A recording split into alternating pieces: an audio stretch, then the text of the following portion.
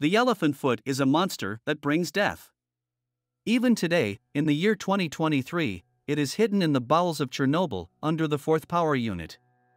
Recently, experts went down under the nuclear reactor, got to the hovering nuclear corium, and recorded exceeding background radiation, as well as a hot ball of high temperature.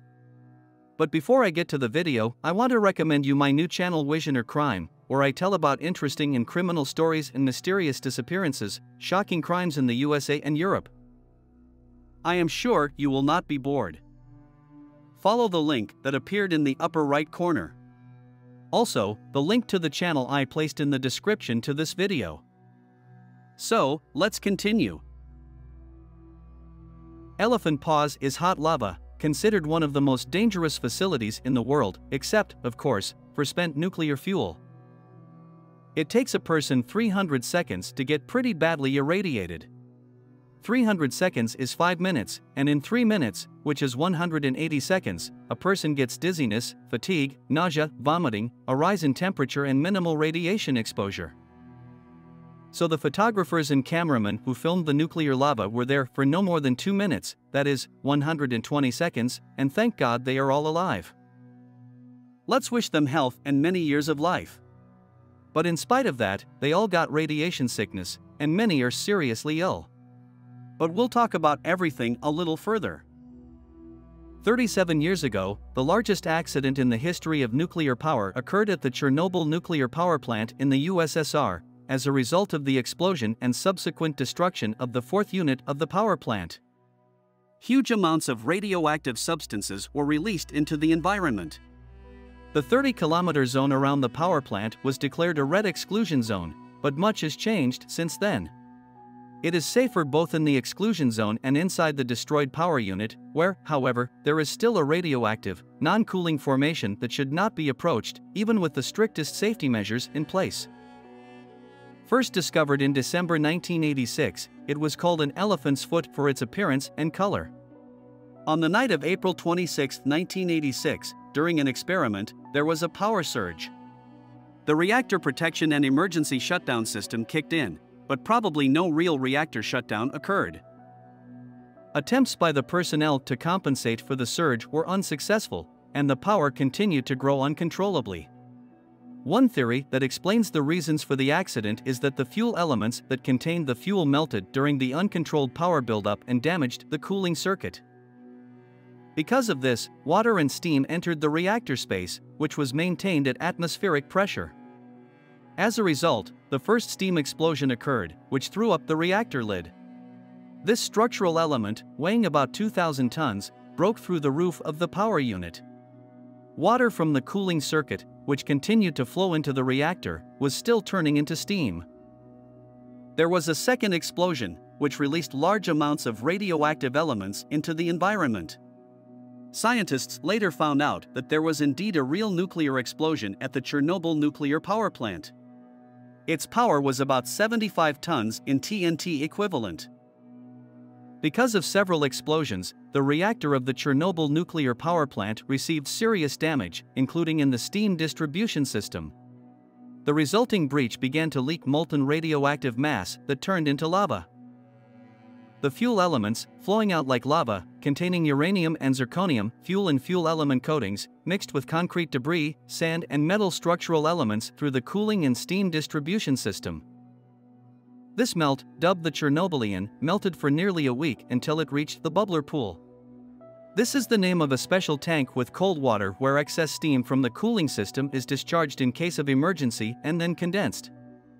The liquidators of the accident feared that lava from the reactor core could melt its bottom, penetrate the soil, and contaminate the aquifer.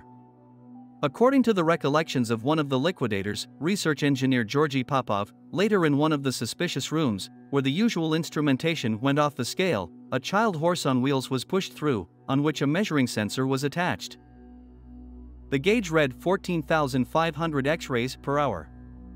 It was not until December 1986 that the researchers were able to get into the Barbater pool, where very high radiation levels were recorded. There they saw a huge blob, with a gray, in places black, shiny surface. Measurements showed radiation of about 8,000 X-rays per hour. On the surface of the blob, they called it an elephant's foot for its appearance. The researchers later discovered that it consisted of molten lead. The first time after the accident, helicopters dropped lead blocks into the reactor area at Unit 4. It was assumed that the lead would draw off some of the heat and, by distributing it, increase the heat transfer area. This was to extinguish the power of the molten core. Sometime after the discovery, with great difficulty by short approaches, literally for a couple of seconds, the researchers were able to collect a few samples of elephants' feet. In fact, watch this footage now. After these pictures were taken, the photographers and cameramen received a medium degree of radiation sickness. Thank God, they are all alive, but many of them are sick and in pain. Let's wish all the photographers and cameramen who filmed the elephant foot health, strength, and patience. Later researchers discovered that the elephant foot contained about 10% uranium, a full set of radionuclides and nuclear fuel, a melt of silicon dioxide and other radioelements. Such a melt, otherwise known as corium. The world's first corium was formed in a reactor accident at 3 Mile Island. To this day it remains the site of the world's largest assemblage of a diverse alloy not found in ordinary nature. Elephant's leg, originally estimated to weigh 11 tons, is only the largest formation. Stalactites and stalagmites were formed in the reactor zone, with varying radioactivity, which usually rarely exceeded 600 to 700 X-rays per hour. The researchers measured that the base area of the elephant foot was about 6 square meters, and the base area of the stalactite that sprang from the foot was 1.71 square meters. In 2013, the temperature of the corium at the Chernobyl nuclear power plant was estimated to be about 2,000 degrees Celsius. Today, the temperature of the site remains several degrees higher than the ambient temperature. Since the decay of actinoids and other radioactive elements in it is still going on, it is believed that if one stays near the elephant foot for 500 seconds today, death from overtraining will occur within 2 days. That's why all the photographers and research cameramen were not more than 200 to 250 seconds, and for longer pictures, people would switch places, that is, some would leave and others would come in. In order to prevent the spread of radioactive elements from the destroyed fourth unit of the Chernobyl nuclear power plant by November 1986, an isolation structure was hastily built over it. It was officially named the shelter, unofficially sarcophagus. In 2007, construction began on a new facility, Shelter 2, that is, the NSC containment. Although now the double shelter is supposed to prevent the spread of radioactive substances by air, it probably will not provide complete safety. Some experts believe that elephant foot could cause another disaster in the future. It's simple: elephant foot continues to melt the concrete base beneath it and will eventually pass through the concrete and fall into the soil and into the ground drinking water.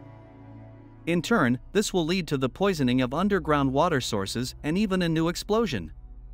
The explosion will be due to the fact that this particular meltdown from side to side with all kinds of different chemicals will get into the water, causing the cold water and the corium to come into sharp contact. Now you see the most popular picture in the whole world, and it was taken by Arthur Corneve. You see an elephant's leg on the right, some kind of fire at the bottom left, and a man at the top in a white helmet, and behind him some kind of reflection. This fire and the second man is a reflection. There was nothing of that in the real world. It was all a reflection of the background on the camera film. The elephant foot gave off a colossal amount of radiation that the equipment began to melt before Arthur's eyes, so to speak, and recorded these strange effects. Soon, according to the photographer, the camera was destroyed, but the film miraculously survived and was able to make pictures from it. Some experts believe that the sarcophagus and Shelter 2, i.e. the new safe containment, created additional pressure on the ground around the fourth power unit, and in the future the foundations may simply collapse. As a result, the elephant's foot will burn through the ground beneath it and fall into the soil, and eventually begin to leach out, poisoning the underground water sources in the first place.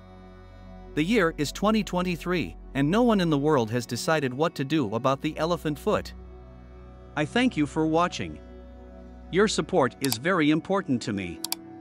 Your comments and thumbs up motivate me to release new videos on interesting topics. Subscribe and turn on notifications. See you in the new videos.